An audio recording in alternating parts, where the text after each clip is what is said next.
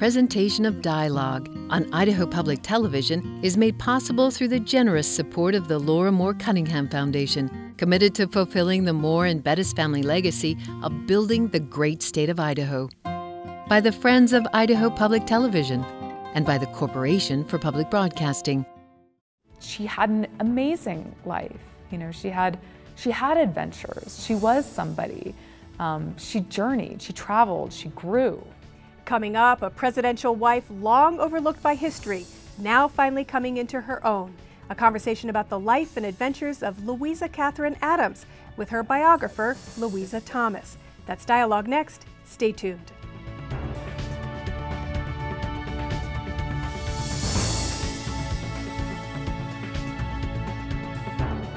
Hello and welcome to Dialogue. I'm Marcia Franklin. Most all-American school children learn about the Adams family. No, not the TV Adams family, but President John Adams and his wife Abigail and their son, President John Quincy Adams. Left in the shadows, though, has been the wife of John Quincy Adams, Louisa. She even referred to herself in her memoir as a nobody. But as you will learn today, she was far from that and actually left a copious trail of writings that illuminate not only her fascinating life, but also the political life of America in the 1800s. It wasn't until another Louisa came along, though, that those papers were incorporated into a complete biography. Louisa Thomas became fascinated with Louisa Adams after reading some of her letters. She spent years writing Louisa, the Extraordinary Life of Mrs. Adams. I talked with Thomas at the 2017 Sun Valley Writers Conference about why she felt so compelled to bring another Louisa back to life.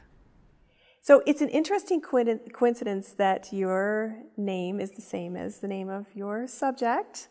This was part of the interest, but certainly not the reason that you wrote the book. You had been researching another book when you stumbled across the voice and the writing of Louisa Adams. It's true. I was doing some research about Andrew Jackson, John Quincy's rival for the presidency, and I came across some of her letters.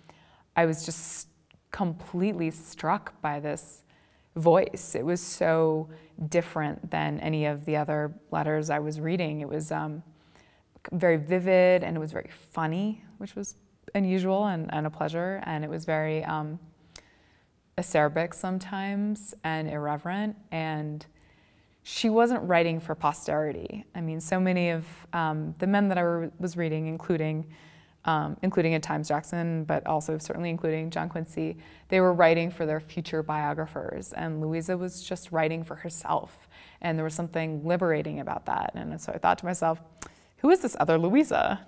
You know, and so I wanted to know more about her, and you know, the more I learned, the more I wanted to know.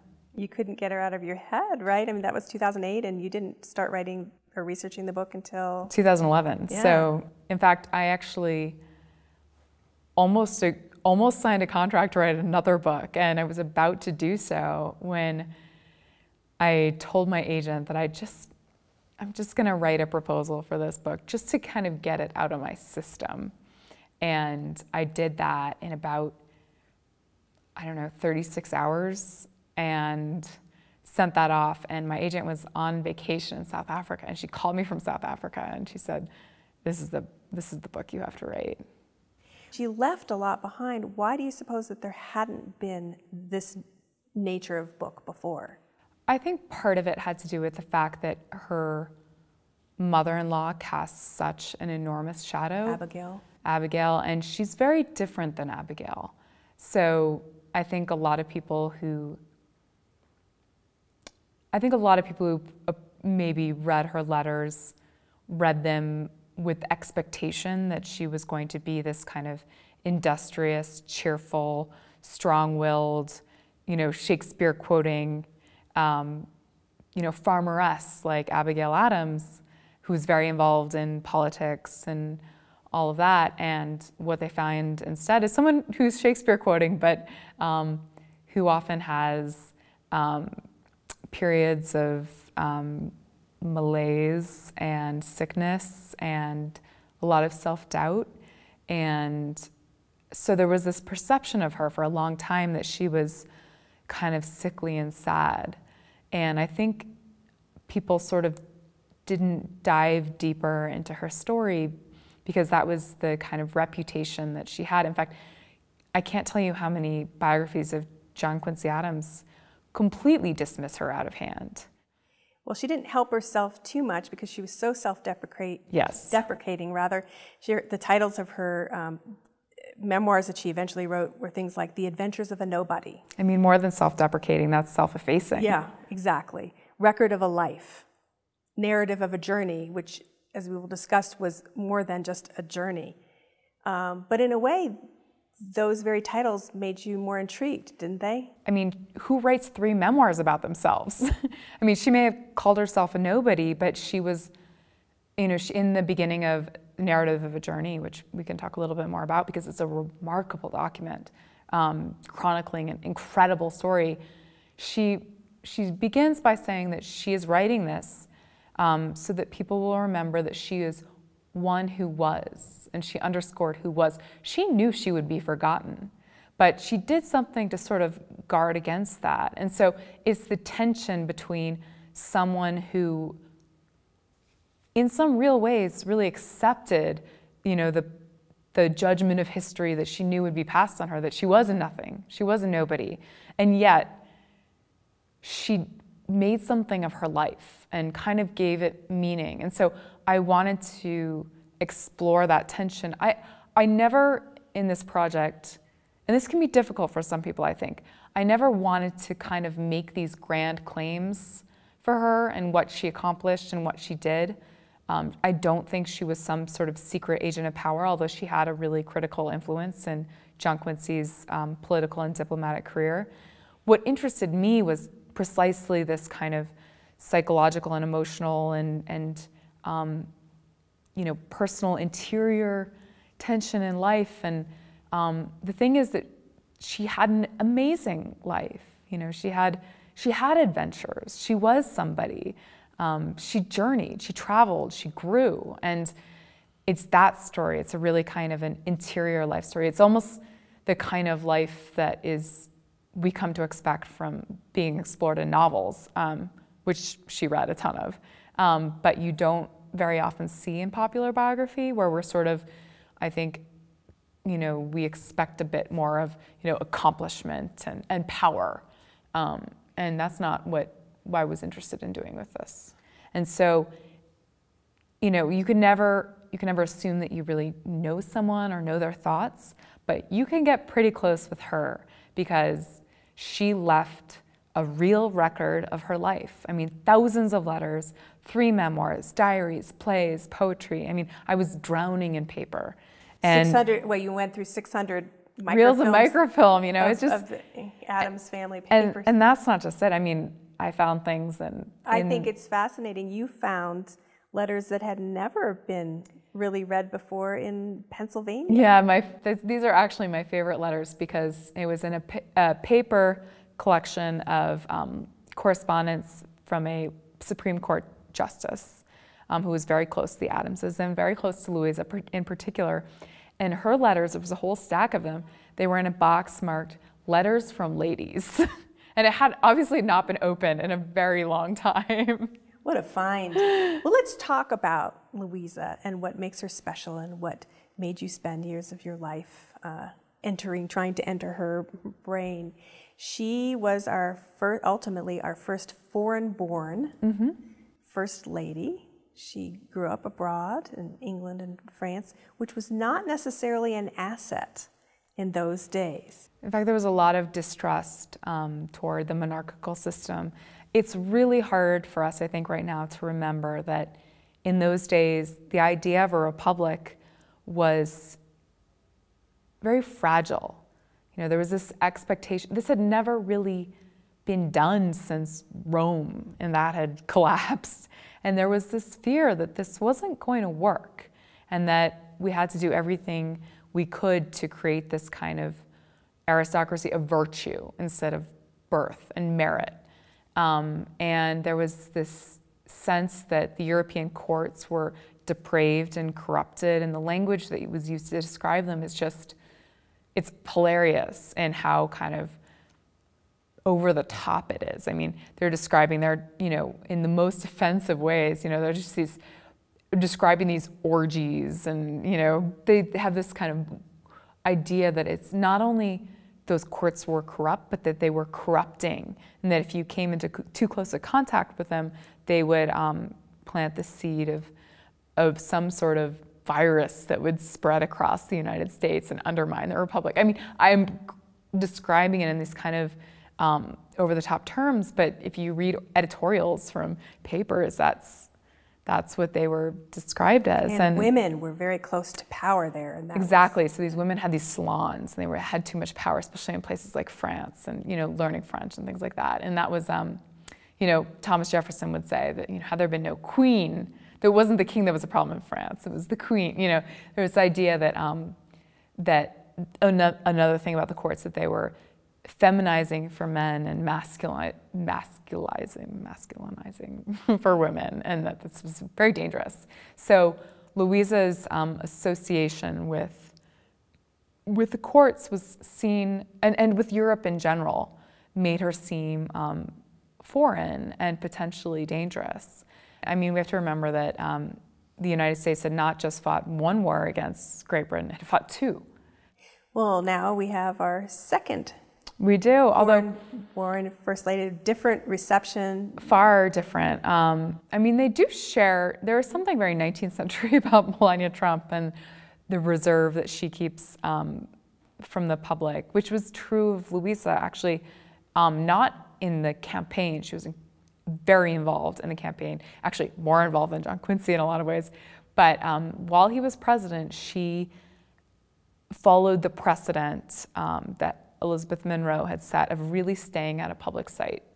I don't think that Melania's, you know, foreign birth really was a issue at all in the campaign. And in fact, the only people who would point it out would be to hope, you know, in hopes that Donald Trump would kind of understand that she was an immigrant. But for Louisa, it really was a real issue, and that had a lot to do with where the country was coming from. It was not easy being an Adams. No, it wasn't. And you go into this, I think, quite well in your book.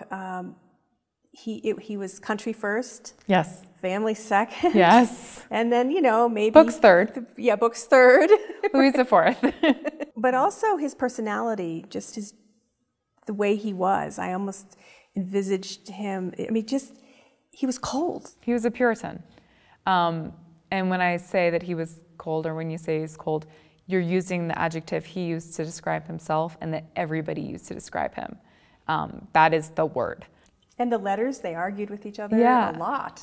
At the same time, there was clearly a lot of physical passion between them. That's not just shown in how many times she was pregnant, but in some of their letters, there's some pretty sexy language. And so it's clear that the physical attraction was real. And so was the emotional attachment. You know, people ask me, well, did they love each other? And I can say that it was a dynamic marriage, as marriages can be, with periods of real estrangement. But at the same time, you know, when he died, she was bereft. I mean, she was broken with grief. And even before he died, she wrote this letter to her niece, which just, it always breaks my heart. She said, you know, that she recognized that the end might be close, and the thought that he could leave her a widow paralyzed her soul. I mean, it was that moving. And after he did die, she was kept away from his body as he was dying. He was sort of died a public death among men, and she was furious about that because she loved him and she wanted to be with him in that moment. Let's talk about her and her very real accomplishments as a woman, and why you were attracted to writing this book about her. As you mentioned, she wasn't some sort of secret power behind John Quincy Adams, but we could see so much, and I learned so much reading the book about not only American history, but world history through her life, the trajectory of her life, and through the writings that she left behind. She's a window for us. Yeah, absolutely. I mean, she had this highly unusual vantage point. She had a perspective that no one else had. She traveled more than almost any other woman. Because also John Quincy Adams was moving about, exactly, Secretary of State. And so she lived in Russia and Prussia and Germany, and not Germany, I'm sorry, but she traveled in Germany, traveled in France, lived in France, traveled all over the United States. She had a ranging life, and she met so many people, and that kind of was an exciting part of writing about her. But what was especially exciting is that she didn't regard them as oil portraits or people who would one day be famous or people who needed to be treated with some special reverence. I mean, she saw them as fallible human beings and called them out when she thought they were wrong. Jefferson, Jackson. Exactly. And so that was exciting to see these people who seemed so familiar in some ways, but through her amazing fresh eyes. So that was part of the appeal. But I was also drawn to this idea that maybe we have missed out on a lot of the most extraordinary people, especially I think women, when we put too much weight on accomplishment. So I wanted to kind of write against that idea. Didn't you say in your introduction that or someplace I heard you say that you're always drawn to the person standing next to the person in power? It's funny, I also write about sports, and I always want to write about the person who finished second. I mean, there's something interesting to me about how do you deal with being so close and yet so far.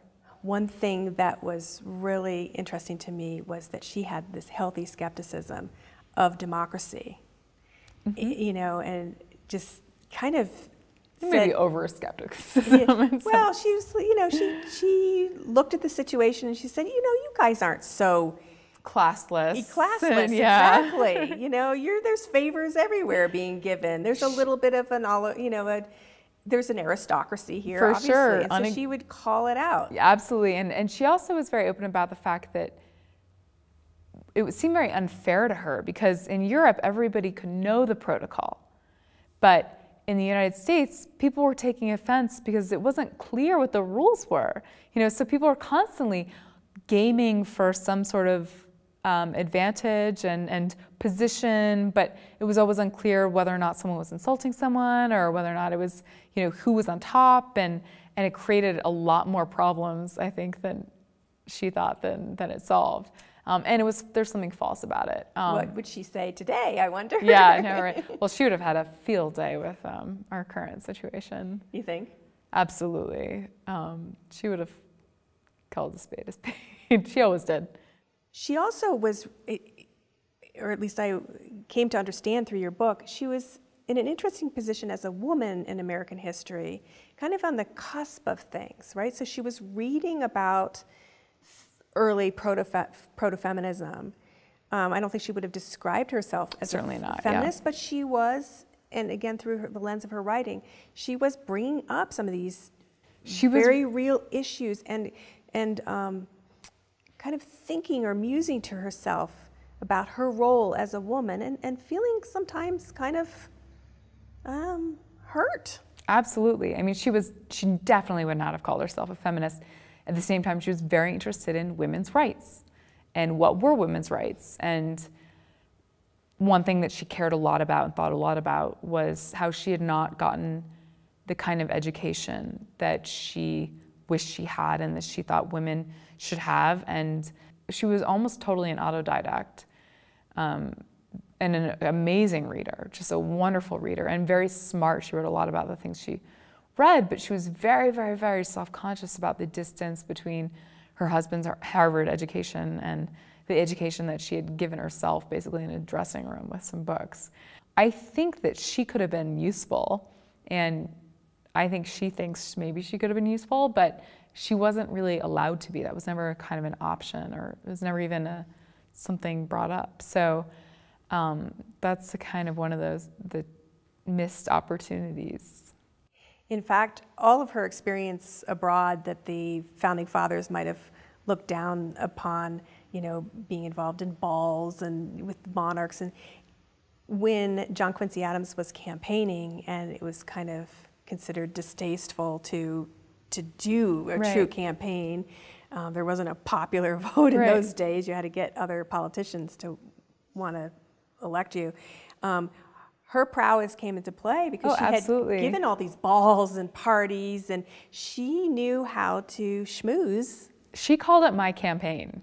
And it was, I think, in some ways, really her campaign. She had a series of weekly parties. There were subscription parties. You had to sort of get Tuesdays with Mrs. Adams. Tuesdays with Mrs. Adams, they were called. And, you know, in 1824, Congress picked the president, and Congress was sort of at her feet. I mean, they were really wanted that invitation, and she was a wonderful hostess. She was seen as this kind of star. She had an incredibly hard life. I lost count of how many miscarriages she had, how many times she was ill, she was bled by doctors. They did all manner of horrific things to her. It can be hard to separate the illness from the cure. She had to get on ships when she was sick or pregnant, had morning sickness, miscarried on a ship. I mean, my heart went out to her reading. She had obviously what we would consider to be migraines. She was incapacitated by illness so much of her life, and yet she kept plowing along, and in fact outlived all but one of her children. Tragedy struck her children. Her daughter died, and as a young baby.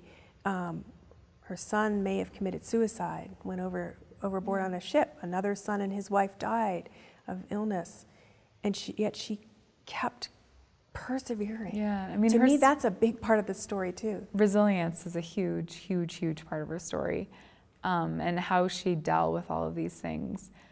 And one of the ways she dealt with them was by being open about her sadness. I think. And writing. And writing. Writing was a huge form of therapy for her. I have a lot more compassion for her than you might if you just came across some of her letters, which seem kind of self-deprecating and just kind of miserable. But she had every right to be miserable sometimes. I mean, the things she dealt with were so sad. She left Russia on her own with a caravan, and some people, but it was a very dangerous time. And unfortunately, we don't have time to go completely into it. I recommend that you read this book because she wrote this narrative of a journey, which is the blandest title for what she really went through. It was exciting reading your synthesis of this.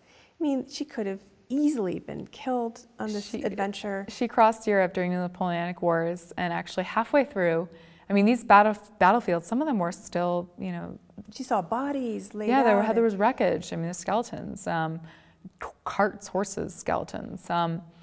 But halfway through, she learned that Napoleon had escaped Elba, and there was a real expectation that there might be another French Revolution, a civil war. And she was heading toward Paris, and everybody was telling her, don't do that. Napoleon is also headed toward Paris. And she just kept going. Even when she was abandoned by several and her male servants fled in fear. I mean, it was a crazy journey, and she just showed so much resourcefulness. She didn't just keep going. She just overcame obstacle after obstacle, and she used her kind of canniness and her real strength to do that. And this is a theme in the book. Whenever she was called upon to rise to the occasion, she did. And I think she said, it was poignant when I read it in your book. When she wrote that book, she said that she wanted women to know to never desert themselves. Yes, I love that line too. Never desert themselves. So there was these embryonic feminist traits she wrote in her. That particular account, I think, is especially interesting, and partly because, not just because it told a great story, but because precisely of that. She was writing it for herself and for her offspring, but she was writing it, I think she was writing it to be published. She wrote 2 drafts. She took years to write it. She researched it, actually. She was checking against her husband's diary. She had him reading it.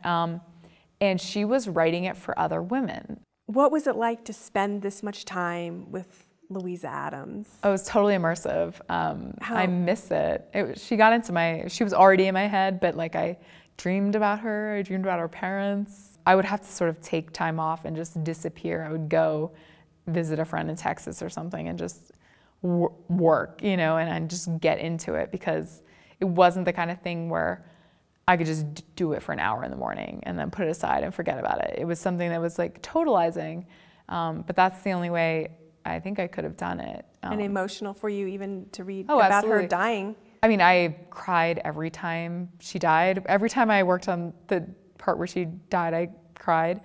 When she died, wasn't it the first time that both the House and the Senate shut down for the funeral of a woman? To attend it. Yeah, no, she was pretty significant. So she was recognized. She was recognized, and in fact, some of her pallbearers, actually most of her pallbearers, were public figures. Ultimately, Louisa, what do you think this book is about? That's a good question. The question I think about a lot. I usually dodge it by saying it's about John Quincy Adams' wife, and then I'm silent. I think it's about this extraordinary inner journey, actually. It's about this woman who wasn't always quite sure of whether or not she belonged, and who sort of made a life for herself and made sort of meaning out of it. What's next for you? I know you want to you've said before you want to kind of stay in this mess of this time period, and you know, are you gonna? Yeah, I have a bunch of other projects that I'm working on, some journalism stuff, and another book project that I'm working on. But I do have an idea it's another woman, another kind of woman behind someone more famous. That I will talk about later. But I think I've found my next subject, and I'm excited about it. Or she has found you. Yeah, early days yet, so we'll see.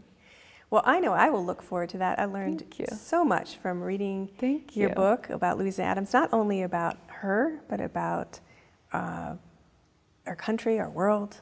So thank you very much Thank you so much for having me. Written it and talking with me. Appreciate it. You've been listening to Louisa Thomas, the author of Louisa, The Extraordinary Life of Mrs. Adams. Our conversation was taped at the 2017 Sun Valley Writers Conference. My thanks to the organizers of that conference for allowing us to interview some of their illuminating speakers.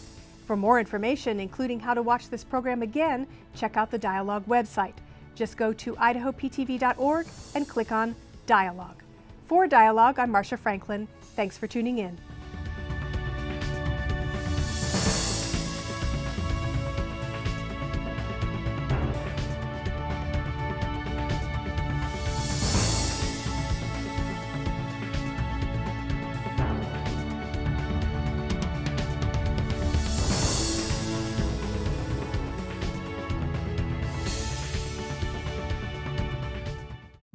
Presentation of Dialogue on Idaho Public Television is made possible through the generous support of the Laura Moore Cunningham Foundation, committed to fulfilling the Moore and Bettis family legacy of building the great state of Idaho.